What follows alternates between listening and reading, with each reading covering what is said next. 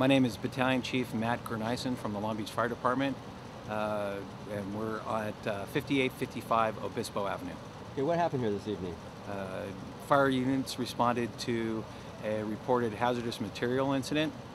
While on scene investigating the report, a vehicle hit the back of one of the fire apparatus. Long Beach PD responded and are investigating the matter. Okay, the hazmat vehicle was stationary at the time? That is correct. We were parked and all of the emergency lightings were illuminated. Was there any personnel in the vehicle at the time, or were they all on the scene wherever they were? We actually had 3 personnel inside the vehicle and no injuries are reported. Okay, your name one more time. My name is Matt Gurneisen, a Battalion Chief for Long Beach Fire Department. Spell the last name. G-R-U-N-E-I-S-E-N.